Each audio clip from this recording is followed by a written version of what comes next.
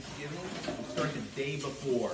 Set up a brine over here, put some vegetable broth, some apple juice, mix it up with some seasoning, some savory, some thyme, some rosemary, some sage, some poultry mix.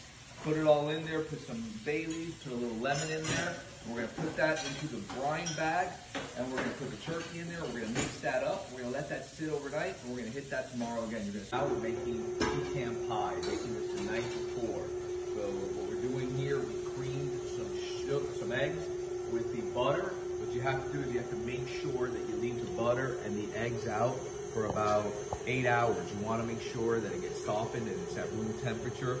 And you want to put the butter in, mix that, add the sugar. I use brown sugar, and then 3 eggs, 1 egg at a time. Eggs, same thing, room temperature, leave them out for 10 hours. And we're gonna add some vanilla, some Karo syrup, a pinch of salt. I might add a little pumpkin spice in there just to make it a little bit different. And we're gonna add the pecans in there. We got the shell. Back, show me where the shell is. The Chelster helped me out over here a little bit. And by pinching it and making it nice and pretty, we're gonna put that mix in there. Come back. Pecan pie, we put in the mixture with some pecans. Then when we finished, put some more pecans over.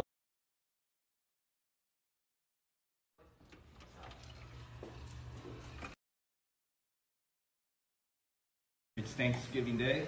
Shit's getting real. I had to bring out the apron. First thing we're gonna do, cranberry sauce for the turkey. Yeah, I know that's a topping, it's easy, but we wanna let it sit and cool at room temperature. Easy stuff.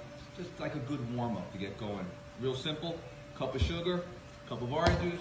We're gonna dissolve it, heat it up, and we're gonna then put these cranberries in there for about 10 minutes. It's been about 10 minutes. Take a look. What do you think?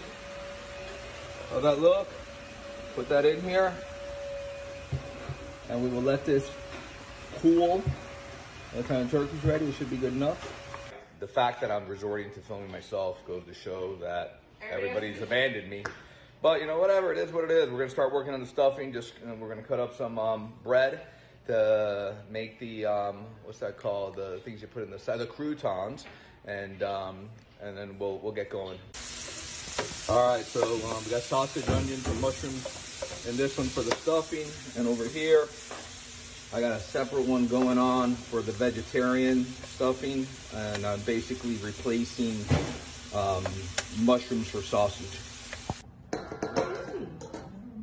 Hey, so we're working on stuffing here. This is, we're almost done.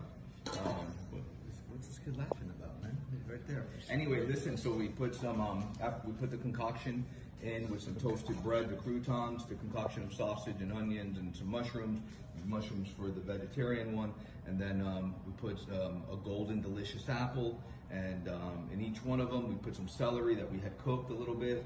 And obviously rosemary, sage, thyme, a little savory, and some cranberries, raisins, golden raisins, regular raisins, cranberries, and some almonds to give it a little crunch. So we're going to put that in there and not put it in the question. Excuse me, I'm not taking questions from the audience just yet. We're going to put it in the oven at 350 for, I'm not sure how long, 25 minutes, 30, 35. I'll take a look at it now. Yes, sir. You had a question. I now have two. Why the 2 different types of raisins? Why? A little bit, it adds on a little color and a little bit fine flavor. I don't know. I got some inspiration from my cousin who used to make it, and he would do it, and he no longer does it, so I'm carrying that tradition. Follow-up question. Yes, sir.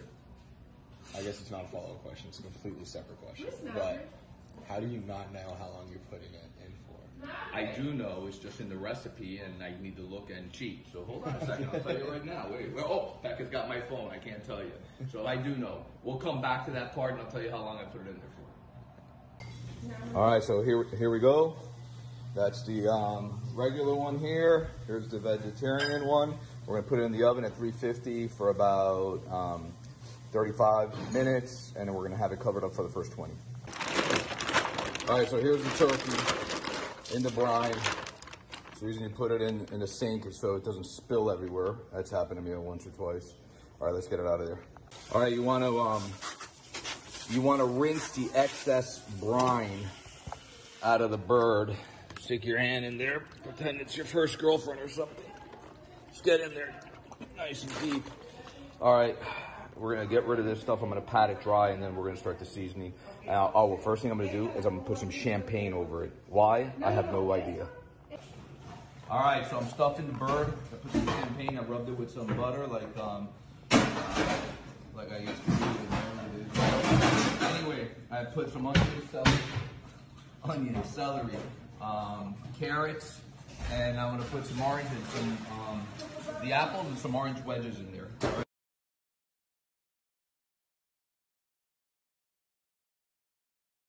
All right, last thing I did here was some Brussels sprouts. I'm getting a little help, just so you see. But we got some Brussels sprouts, cut them in half. We put some salt, pepper, oil, a little garlic powder, a little onion powder, and then I put some honey in there and tossed them up and cut them in half. We're gonna end up putting them on that tray right there, 450 for 35 degrees. I'm gonna go